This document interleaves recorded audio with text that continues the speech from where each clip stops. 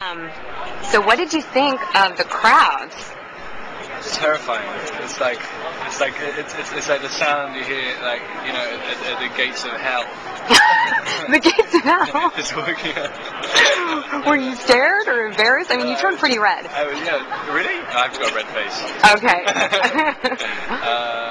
No, I mean, I wasn't really embarrassed. Just terrified. That noise, like when you can't see where it's coming from, it's the most terrifying sound. Right, right. 6,000 people or whatever screaming. But you're kind of used to it. I mean, you were in Harry Potter, right? Yes. It's a different type of scream. So they're sort of, I don't know, it's just really different. I don't know. Maybe because they're a little, I don't know why it's different. I don't know. Maybe it has been a while.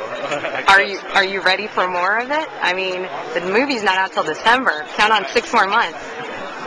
I don't know if I'm ready. I don't know. I can pretty much guarantee I'm not ready. What was your favorite question in the panel? Favorite question?